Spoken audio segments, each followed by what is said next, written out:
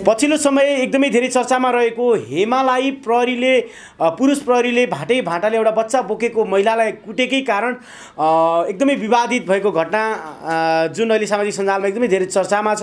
उक्त भिडियो खिच्ने पत्रकारसँग छु, विशेष गरी त्यो भिडियो खिच्ने क्रममा उहाँमाथि पनि दमन भएको थियो भन्ने कुरा मिडियामा सनसनीपूर्व आइसकेपछि हामीले यस विषयमा अलिकति चर्चा गर्ने कोसिस गरेका छौँ र विशेष गरी धेरै अडियन्सले स्यालुट गर्नुभएको छ पत्रकार कमल बस्नेतलाई।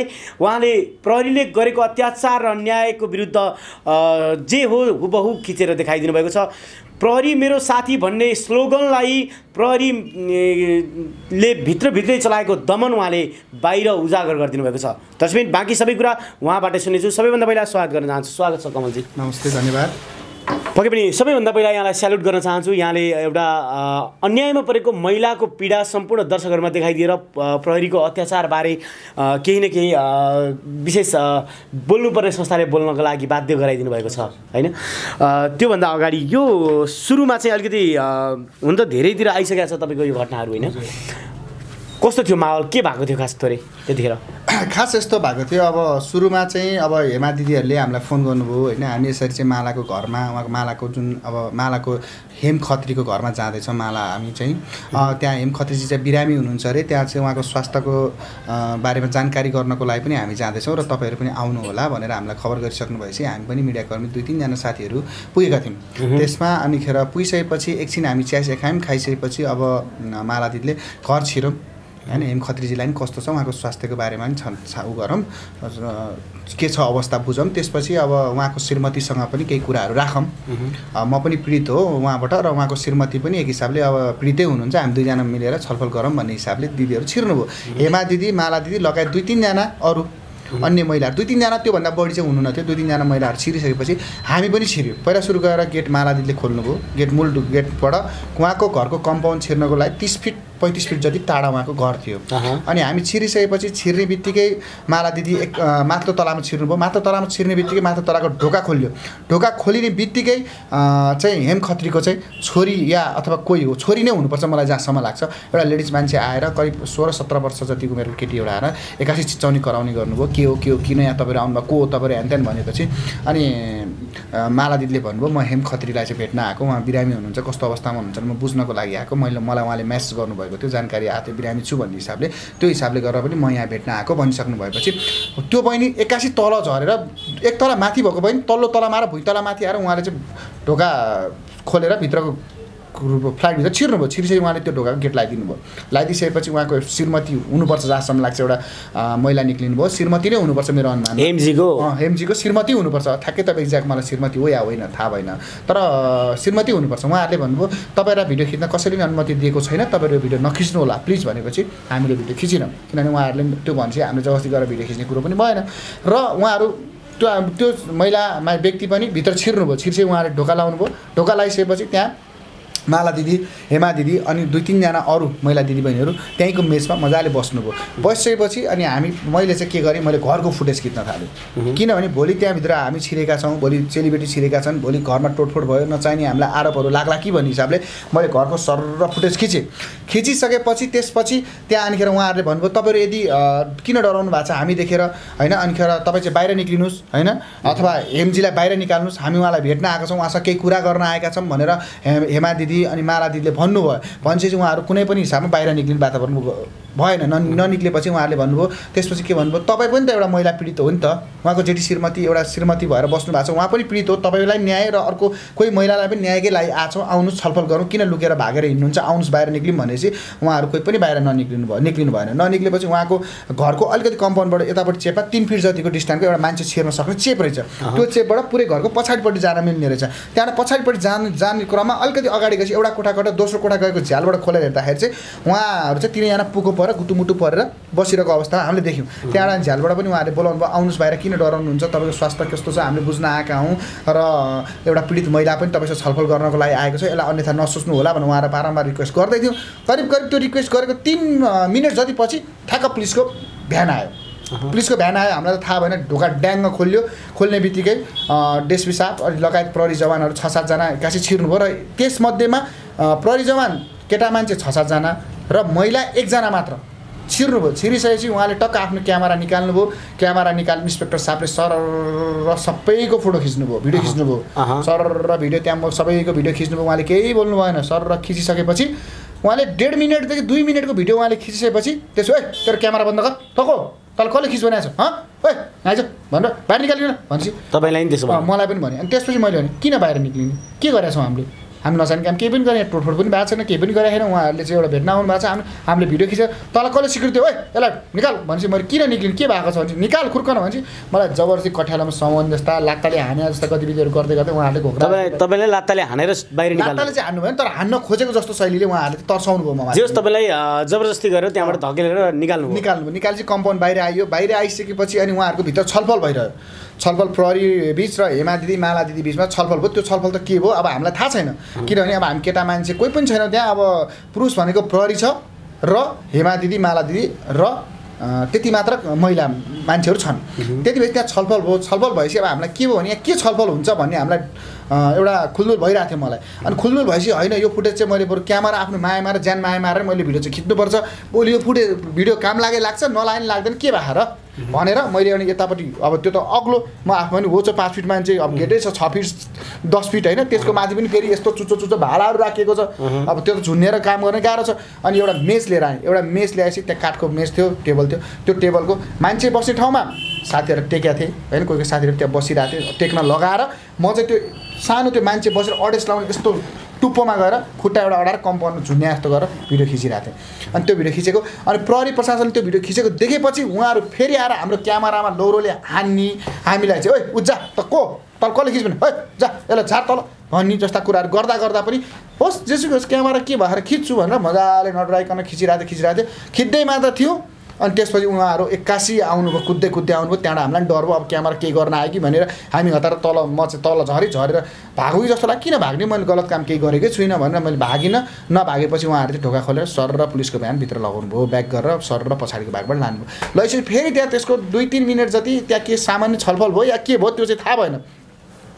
नभइसकेपछि 81 इन्सपेक्टर साहबले हेमाजीलाई चाहिँ तपाईँको भाट लौरोले स्वाट होइन पछाडिको हिपमा घचार्दै हान्दै आउनुभयो। यो त खतरा भयो भनेर भिडियो जुम गरिकन त्यो भिडियो लिइराखेको थियो। त्यो चाहिँ के भएछ भने हेमा दिदीहरूले चाहिँ अब त्यहाँ चाहिँ मालालाई किन लिएर जान्छस् त, लाने भए हेम खत्रीलाई नि लैजाऊ, हामीले यहाँ तोडफोड गरेको छैन, कुनै पनि नचाहिने काम गरेको छैन, घरमा तोडफोड भएको छैन, हामीले उहाँसँग हात हालेको छैन, कुनै पनि नचाहिने व्यवहार भएपछि हामीमाथि यो व्यवहार किन हुन्छ, मालालाई मात्र लान पाउँदैन, तिमीहरू हेम खत्रीलाई सँगै लानुपर्छ भन्ने कुरा भएपछि चाहिँ अनि हेमा दिदीलाई चाहिँ उहाँहरूले पिट्ने कार्य गर्नुभएको रहेछ खास।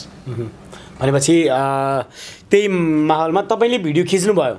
भिडियो इन्सपेक्टरले चाहिँ हेमालाई त्यसरी कुटिरहेको भिडियो तपाईँले खिचेपछि त्यस पछाडि चाहिँ प्रहरीद्वारा तपाईँलाई आक्रमण भयो कि भएन? पहिला त उहाँहरूले तपाईँलाई गलत्याएर निकालि नै सक्नु भएको थियो।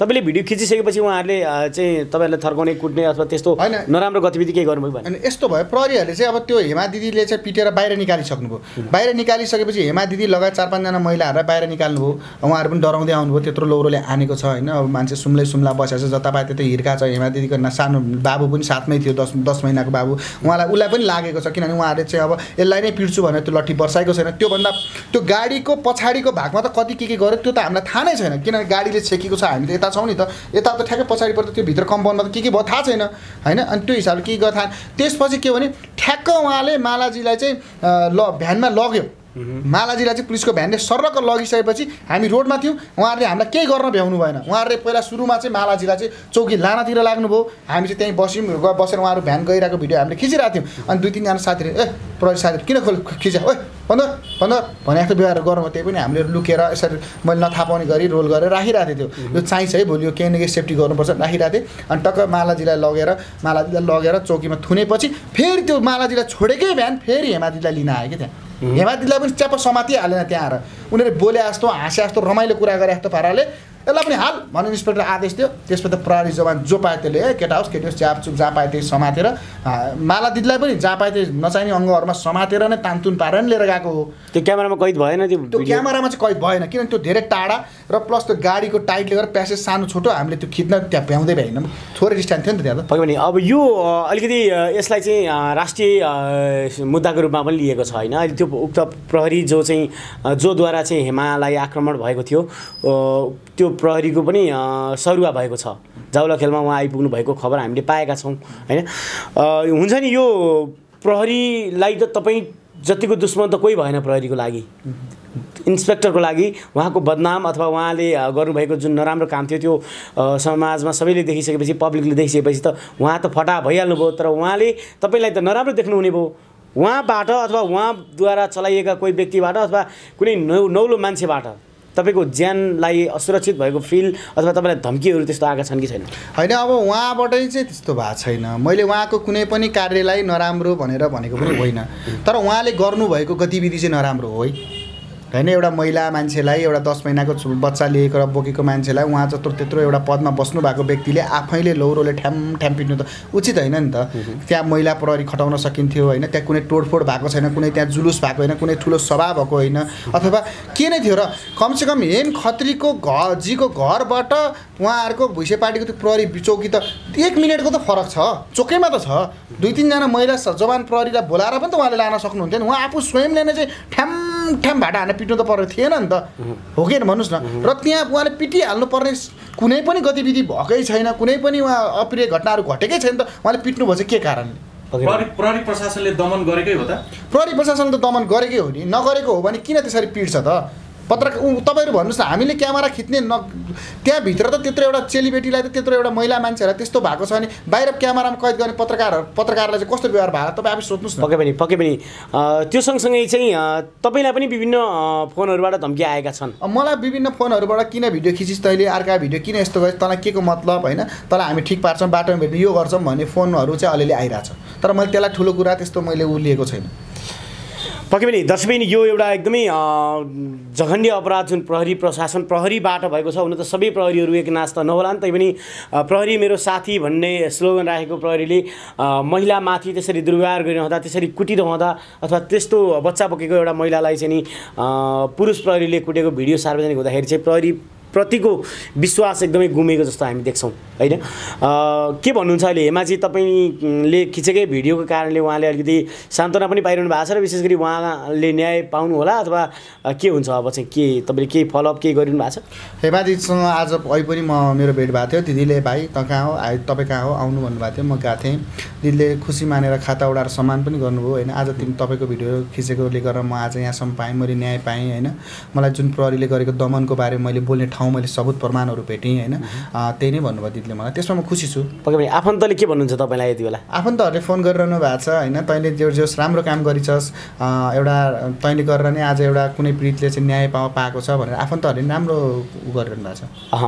पक्कै पनि दर्शकबिन एकदमै भिडियोलाई सेयर गरिदिनु होला र कमेन्ट गरिदिनु होला। पक्कै पनि प्रहरीले भित्र कतिको दमन गर्छ, बाहिर कसरी चाहिँ प्रस्तुत हुन्छ भन्ने विषयमा छरपष्ट भइसकेको कुरा छ। र विशेष गरी यो राजनीतिक दबावमा पर्नु भएको छ कि छैन अहिलेसम्म?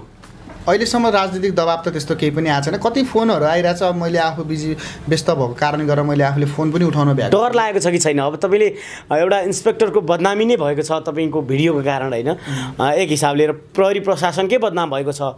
त्यसकै कारणले अब भोलि म माथि चाहिँ नि एउटा सानो सानो न्युमा मलाई जेल हाल्छन् कि अथवा मलाई प्रहरीले लान्छ कि त्यो छ कि छैन? त्यस्तो डर चाहिँ लागेको छैन? त्यस्तो डर केही पनि लागेको छैन मलाई। प्रहरीले किन लाने हो र? मैले के गल्ती गरेकै छुइनँ, मैले त भिडियो खिचेको हो। यो त नेपाल हो नि, नेपालमा त तपाईँको गल्ती गर्नेले भन्दा गल्ती नगर्नेले सजाय पाइरहेको उदाहरणहरू धेरै छन्। त्यस कारणले पनि हामी त सोझा साझा नागरिकहरू त डराउनु पर्ने अवस्था छ होइन। त्यस हिसाबले तपाईँको मनमा अलिकति हुन्छ नि त्यो यस्तो एकदम भयानकै भयो, एकदमै सोसियल मिडियामा भाइरल भएको चिज छ, भोलि मलाई केही भइहाल्छ कि भन्ने त्यस्तो लागेको छ? मलाई त्यस्तो केही पनि डर लागेको छैन। मलाई फोन आएको छ, तपाईँलाई ठिक पार्छु, तँलाई यो गर्छु त्यो गर्छु, मलाई त्यस्तो केही पनि लागेन। मैले किनभने नचाहिने गलत काम केही पनि गरेँ। को रहेछ त्यो पत्ता लगाउनु भयो? तपाईँलाई फोन गर्ने व्यक्ति को रहेछ भनेर? छैन, मैले त्यो पत्ता लाएर त्यो के हो कसो हो त्यसलाई पत्ता लाएर हिँडिरहनु पर्ने मलाई उनै छैन। मैले आफूले गरेको काम हो, मेरो काममा म इमान्दारपूर्वक मैले काम गर्नु थियो, मैले आफ्नो काम गरेँ होइन। मैले जे गर्नु थियो मैले गलत पनि गरेको छुइनँ होइन। किनभने उसो भए कति हस्पिटल तोडफोड हुन्छन्, कति तपाईँको चाहिँ नेपाल बन्दमा आगो लागि हुन्छ, त्यो पनि त त्यही पत्रकारले नै कैद गर्ने हो नि त होइन। हामीले पनि त्यहाँ के चाहिँ गरेका छौँ र गएर उसको घरमा क्षति गरेका छैन, हामीले कुनै तोडफोड गरेको छैन। त्यहाँ भिडियो खिच्यो, एउटा रोडमा हिँडेको व्यक्तिले त भिडियो खिचेको छ नि त्यहाँ, तर उहाँले चाहिँ समय साझा नहाल्नु आफ्नो ठाउँ कुरा हो। इन्सपेक्टर स्वयंले नै हाम्रो भिडियो खिच्नु भएको छ त, त किन खिच्नुभयो त हामीलाई पनि त सोध्नु भएको छैन नि त तपाईँको भिडियो म खिच्दैछु भने हामीलाई पनि त स्वीकृति नलिकन इन्सपेक्टर साहब चाहिँ हाम्रो भिडियो खिच्नु हुने भने हामीले उहाँको खिच्दा चाहिँ किन हामीले उहाँलाई सोध्नुपर्ने त पक्कै पनि पुलिस प्रशासनबाट विभिन्न ठाउँमा चाहिँ नि पत्रकारहरूलाई एकदमै हेपिएको देख्दा यो विषयमा विभिन्न हामीले देखिरहेको छौँ त कहिले चाहिँ नि खेल मैदान होस् या विभिन्न ठाउँमा के भन्नुहुन्छ यो विषयमा पुलिस प्रशासनले पत्रकारलाई हेर्ने दृष्टिकोण के हो जस्तो लाग्छ पुलिस प्रशासनले अब हेर्ने दृष्टिकोण के हो भने अब हामीले होइन अब जहिले पनि अब हामीले त सत्य तथ्य बाहिर निकाल्न प्रयास त गर्छौँ होइन जस्तो हिजोको दिनमा पनि त मेरो क्यामेरा थुतेको भए त यो फुटेज त बाहिर आउँदैन थियो होइन हेमा दिदीले पिट्यो भनेर बोल्नु मात्र पर्थ्यो के छ त प्रुफ भन्दा त उहाँसँग पनि त केही हुन्न थियो होइन आज त त्यो चिज त हामीले मेहनत गरेर जोगाएर राखिदिउँ किनभने एउटा कुरा बुझ्नुहोस् कि यस्तो कुराहरू भइरहन्छ होला र त उहाँहरूले पत्रकारहरूलाई भिडियो खिच्न दिनुहुन्न नि त नत्र हुँदैन थियो भने त किन भिडियो खिच्न दिँदा के असर पर्थ्यो र होइन उहाँहरूको अहिले गेट बाहिरको एउटा चाहिँ फोटो एउटा खिच्दा पनि किन खिचियो हाम्रो गेट बाहिरको फोटो भन्नुहुन्छ पुलिस प्रशासनले अहिले पत्रकारहरूमाथि पक्कै पनि दर्शकबिन सत्य तथ्य निस्किनु जरुरी पनि छ र निकालिदिनु पनि भएको छ र विशेष गरी पत्रकार कमल बस्नेतलाई धेरै धेरै धन्यवाद पनि दिन चाहन्छौँ विशेष गरी निडर भएर अगाडि बढिरहनु भयो होला तपाईँ इमान्दार भएर अगाडि बढ्नुभयो भने पक्कै पनि सत्यको जित हुने हामी ढुक्क छौँ हामी होइन अन्त्यतिर छौँ के भन्न चाहनुहुन्छ सम्पूर्ण तपाईँलाई अहिले यति बेला सबैले एकदमै पोजिटिभ कमेन्ट गरिदिनु भएको छ तपाईँको साहस तपाईँले जुन हिम्मतले काम गर्नुभएको छ होइन के भन्न चाहनुहुन्छ सम्पूर्ण तपाईँको अडियन्सलाई सम्पूर्ण दर्शक महानुभावहरूले मेरो भिडियो हेरिदिनु भयो देश विदेशमा बसेर सारा नेपालीहरूले सेयर गरिदिनु भयो लाइक गरिदिनु भयो कमेन्ट गरिदिनु भयो र सबै दर्शक महानुभावहरूले राम्रो कमेन्ट गरिदिनु भयो होइन त्यसमा म धेरै हृदयदेखि नै खुसी छु किनभने मैले आफूले गरेको काममा अझै पनि थप जिम्मेवारी थपेको छ अब पनि मैले अब योभन्दा अझै राम्रा कामहरू गर्नुपर्छ र अझै पनि चुनौती ममा थपेको मैले महसुस गरेको छु होइन तपाईँहरूको यस्तै कमेन्ट यस्तै सेयर लाइक जस्ता चिजहरूले अझै पनि म माथि हौसला ऊर्जा बढ्नेछ र म मात्र होइन म जस्ता अरू लगायत चाहिँ थुप्रै पत्रकार साथीहरू थुप्रै क्यामेराम्यानहरू अझै थप ऊर्जा मिलेको छ यही नै भन्न चाहन्छु पक्कै पनि समय दिनुभयो धेरै धेरै धन्यवाद तपाईँहरूलाई पनि धन्यवाद